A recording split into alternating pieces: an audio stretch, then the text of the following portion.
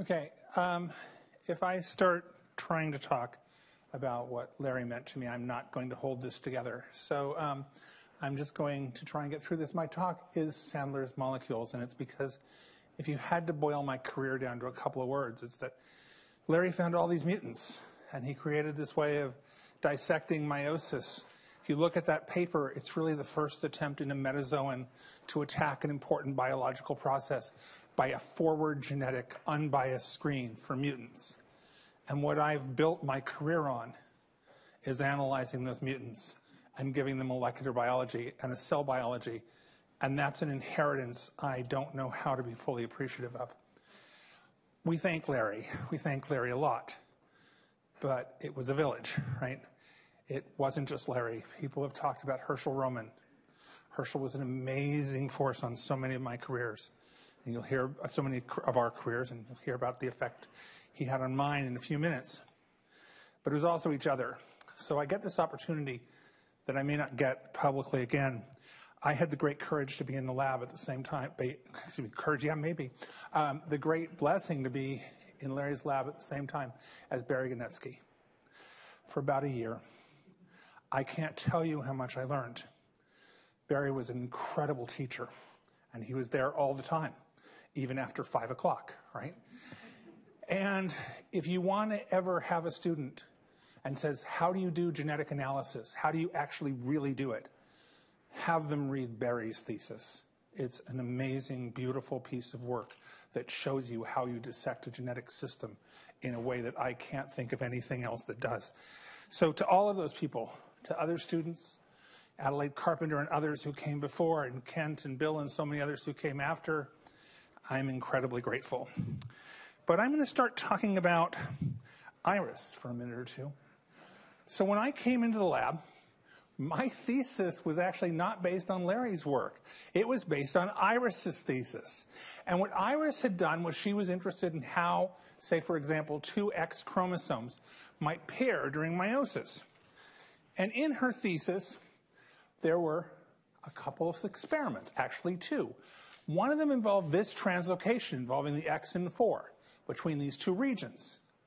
What Iris had noticed in her thesis was that this translocation as a heterozygote suppressed exchange from here to here, but had no effect from here to here. She'd even looked at a second translocation, one broken over here, that suppressed exchange from here to here, but everything was fine out there. So in an economy of scientific thinking that impresses me to this day, she used those two translocations along with Larry to come up with this really clever hypothesis. And that was maybe pairing on the X chromosome Drosophila was based on 3 sites. And they defined 2 major intervals.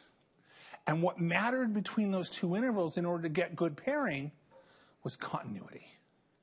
Because you imagine if you wanted to pair 2 ropes, right, the fastest way would be to grab both ends in each hand, pull them apart, and things get taut, right? And so Larry said, okay, what you need to do is, we only have 2 translocations. Could you get some more? By that he meant 30. And it was clear that I was going to spend the next 4 years measuring exchange in translocation heterozygotes. And that's what I did. And to a large extent it worked. I mean, we were able even to get translocations like right here that went out here, but didn't cross proximally. Right here, went over here, didn't cross distally. It all worked. But it was all based on translocations. And so in the beginning of my 3rd year, I was over in the library, and I came across this paper by Dubshansky on the meiotic behavior of duplications. And I realized, right, that if Larry and Iris were right, then I should be able to get exactly the same effect, not by introducing a discontinuity, but by putting in a duplication for that site. That a duplication for that site should pair competitively, and as a consequence of pairing competitively, it should suppress exchange from here to here, but not from here to here. And it shouldn't matter how much euchromatin it had, because all that should matter is that it has this particular site. Okay, the experiment worked, but that's not a point of this story. The point is, I went in to tell Larry about this, and he got very excited. He was really excited about it. And I told him about it, and we were having fun, and we were talking. Finally, I got up to leave, and I said to Larry, you know, the only thing that surprises me about all of this, Larry, is that you didn't think of this first. And he started to mumble. And then there was this look on his face. And I looked at him, and I said, you did think of this first. He goes, yeah, about 6 months ago. And then he paused, and he said, but you were getting there sooner or later. And then he waved to dismiss me from his office. And I was dismissed. Okay, I want you to think about the generosity of that. I've asked myself, if I was sitting in my office and I had a really good idea for one of my students or postdocs projects that I thought could really move it along, could I just tuck it in a drawer and forget about it because they really need to get there on their own? Well, I'll ask you to answer that question for yourselves in the time we live in, but I'll tell you my answer, which is no. You know, it would be as fast as I could get out to their desk, we'd be sharing that idea and discussing why they weren't already doing it, right? That's who Larry was. Okay, so that's the good news about this project, and it's kind of a nice story. Here's the bad news, and I'm sorry, Iris. The whole pairing model, it's so wrong. I mean, I don't know how these sites work. I really don't. But I will tell you that translocations do not suppress pairing. First sign of that was Kim McKim's work. We've done it. We've gone all the way up to probes that are sitting right next to the breakpoint. Pairing is fine. The synapnemal complex looks fine. Whatever this is, it isn't pairing. And in fact, you're probably guessing that from what Danny Miller told you this morning. The homologs are paired enough that they can gene convert right next to breakpoints, right? It's not pairing. And when I began to realize that, I began to wonder, well, but Dobzhansky said it was in 1934. And Larry told me it was but it's not, okay? So what is it? Well, the answer actually comes, I think, in part from work done by another one of Larry's students, Adelaide Carpenter, who discovered these things in the meiotic nucleus that everyone thought were dirt at first. And they're called recombination nodules. And they come and they sit on those double-strand breaks that are going to become crossovers. Not the things that are going to become conversions. They're the ones that become crossovers. All right? They're little mobile surgical units for DNA and for protein, for being able to execute the events that are really required to build the crossover. And in fact, although there's something like 18 to 20 double-strand breaks, there's approximately 6 recombination nodules, and their number and distribution corresponds to sites of exchange. This is a diagram of a recombination nodule. It's an artist's concept. And the reason we say this is that we identified a protein that's a class of proteins worked on primarily by Abby Dernberg and others, which are E3 ligase proteins, so-called ring proteins. And we've shown that this protein and 2 of its friends, Nenya and Narya. And if you're wondering where they got those names, then you're not enough of a science fiction geek and you need to go back and reread your Tolkien. These are the ring proteins, the rings of the, not going to boast. Okay, these proteins form the recombination nodule in Drosophila. The interesting thing about it is, how do they do that, right? So initially, in early meiotic prophase, proteins like villia, right, are all along the length of the synapnemal complex. And then as double-strand breaks are made, it disappears from along the arm and it aggregates at 1 or 2 sites to form the recombination nodule. Okay? So I'm just going to give you a model. It was a model that was suggested to me during my the talk I gave for my review at the Institute last week. Nothing focuses the mind like the knowledge that one is to be hanged in a fortnight, Samuel Johnson. And my mind was ready for it. And the idea is, what if at one site, villia aggregates, and as it aggregates, it sucks up, once the DSB is formed, all of the villia along the chromosome arm to form this aggregate. And that's really what it looks like to us. How did translocation suppress exchange without affecting pairing? They create a discontinuity. You can't get villia to move along. Gene conversion will be fine. It'll be crossovers that won't work. Why in heaven's name is Scott talking about an experiment based on a hypothesis that's really 4 or 5 days old? Because as Larry told me a long time ago, my career would not have changed if DNA had never been discovered, much less its sequence elucidated. They're just very long pieces of very, very thin rope. And that's how I feel right now. This hypothesis is too young, too pretty, to use a phrase before, too true to be good, right? And I really love it. And I think it's the kind of enthusiasm that I learned from Larry, okay? But that's not what I came to talk about. What I came to talk about was something I really would have loved, that Larry would have loved, I think, and that is, we used to have to learn about the chromosomes of all kinds of systems.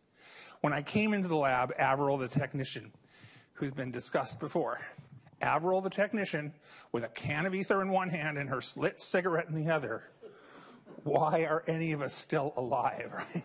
I don't understand. Plus the fact we all smelled bad from all that ether in the air. Said, Larry cares more that you get A's in other people's courses than you do in his own course. That's actually not true. Larry wants you to get A's in everything, especially his own course. But we had to take this course from Herschel on cytogenetics, and it was all about B chromosomes. And I remember one day in the lab, someone saying, I don't know why we have to do this. Flies don't have B chromosomes. Larry was not happy. Okay, he didn't like that. He felt that there was plenty of reason to have to work on B chromosomes. So what the heck are B chromosomes? Well, they're these, except in corn, these little tiny supernumerary chromosomes.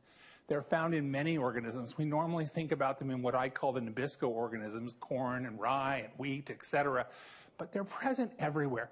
And they're little tiny dabs of heterochromatin, right? They usually don't carry functional genes. We don't have any idea why they're there. Well, maybe Harmeet can explain why they're there.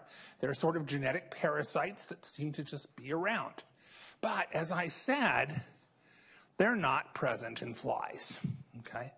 They're present in a lot of other organisms, all right? They're even present in humans.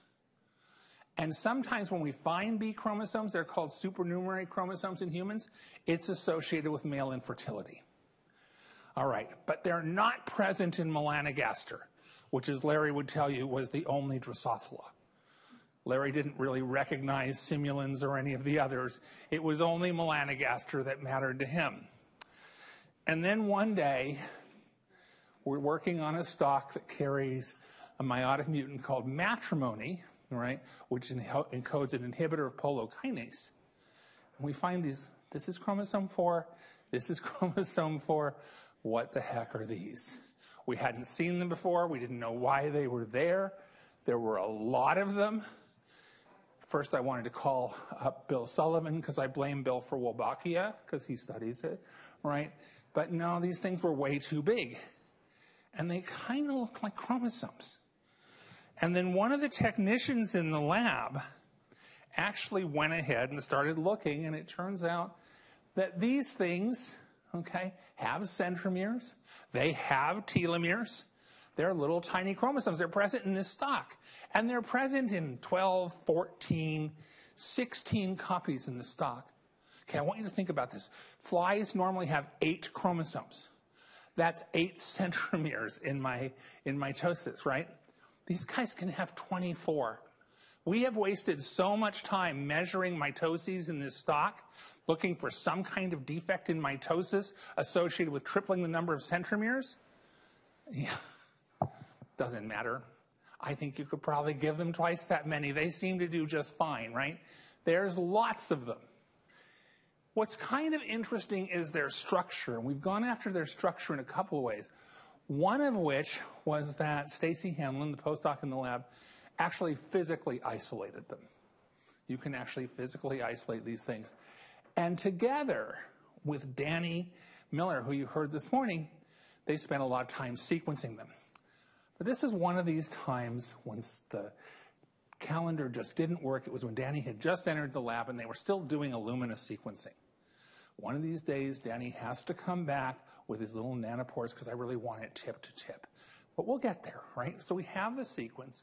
And what it's told us, right, is that these things really are purely heterochromatic. They have centromeres, they have telomeres. And the interesting thing is they're comprised primarily of satellite repeats that are present on the 4th chromosome, especially on the short arm of chromosome 4. Well, okay. Look at these guys. We're labeling here for AAGAT, and they really do look. They look like they're just an isochromosome that consists of 2 copies of the short arm of chromosome 4. I mean, look, 4 is small enough, but this is the short arm. This is the one that doesn't have any genes. Why in heaven's name would you care about it at all? And where did it come from? Well, see, I took that course from Herschel, and he talked about this phenomena called centromere misdivision. I don't know if any of you remember those lectures, right?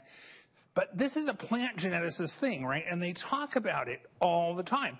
They say, look, in plants, you can have cases where if a chromosome is univalent, it has no partner, right? Instead of the centromere dividing the way it's supposed to at mitosis, that instead of it doing that, it actually breaks on both of the 2 sister centromeres. And that following that, what it does is basically form an isochromosome. Okay. All I remembered was that there was a graduate student in the lab who tried finding isochromosomes in Drosophila using the short arm of chromosome 4. And he counted over 5,000 flies. The first one had the genetic properties expected of this thing. It was dead the next morning. The rest of that 5,000, nothing. And Larry and that student decided to give up. Okay. But the more we looked at this thing, all right, the more that we actually studied its structure, the more we realized that the easiest way to explain the origin of this chromosome was centromere misdivision to generate an isochromosome for the short arm of chromosome 4. What makes me believe this model might be right, this particular chromosome we have found usually present, as I said, 14, 16, sometimes even 18 copies in an individual. But we've got another one. We call it B2 because they're really clever at naming things, right? It looks like it's just the short arm of 4 alone. It's not an isochromosome. We're having the biggest pain in the world keeping it in stock because it really wants to be present at low copy numbers. We don't have markers, etc. But I'm really beginning to think that that's what happens when you just break and you don't come around and create a stable chromosome with a center. And again, why am I talking to you about this? This is all new. Because I think Larry would have liked this. I think Larry would have liked these kinds of ideas. They would have fit on a whiteboard, right? And there's one more thing that Larry would have liked. And that is, we keep trying to understand how you get this copy number. And there's a really easy experiment that you can do. You can do outcrosses, take it down to 4 or 6. You can back cross to recreate the original stock, and you can watch the number come up. 12, 16, 18. We've done that a lot of times, okay? This thing accumulates in that stock, accumulates very well. And we have evidence within single generations that this thing's capable of meiotic drive in the female germline, okay? It's not very strong per generation, but if you work it out, it looks like it really could explain what we see. So how could that happen? How could this actually work? How could the bees proliferate so quickly? Okay. When we look at a wild-type cell, a wild-type fly, that just has, bees, but not the original stock, it doesn't carry the matrimony mutant, we don't know how matrimony causes this, if we look at where they are at the first meiotic metaphase, we primarily see the spindles in this case are oriented from 9 here over to 3 over here. So it's like this. And they really, everything looks fine 90% of the time. I mean, occasionally we'll see something, they're kind of disordered, they're not properly symmetrical. But when we look in a stock in which we see drive, the primary thing we see is that now all of the B chromosomes are in a single mass, and they're off to the side, and they're obviously playing by different rules. I think Larry would have loved that. I think Larry would have found that observation and found trying to work that out incredibly exciting, because I do. And I think if you listen to the people from Larry's lab who've talked today, there's something really interesting. You know, a lot of us have reached that age when we're supposed to be talking about buying a boat and moving to some place called the lake. I've been living in Kansas City for 19 years. I have no idea where the lake is or what it is, but everyone seems to want to go there. But if you listen to the people here talking about science, what you hear is they love it just as much as they did when they started working in Larry's lab. That's what Larry did. He imbued us with a love of doing genetics. He imbued us with a love of discovery. And he imbued us with a family of friends and people that have continued to care about us. And when it works, it enables us to try and pass that forward, which is the only way in the world we have to say thank you. So thank you very much.